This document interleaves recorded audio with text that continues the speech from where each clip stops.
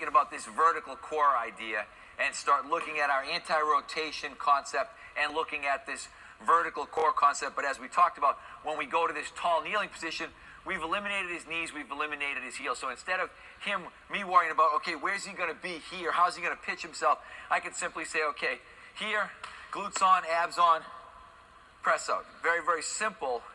But as we look, as his arm gets longer, obviously the lever arm gets longer, there's a greater rotational force pulling him in. So when we start thinking about this anti-idea that we've talked about,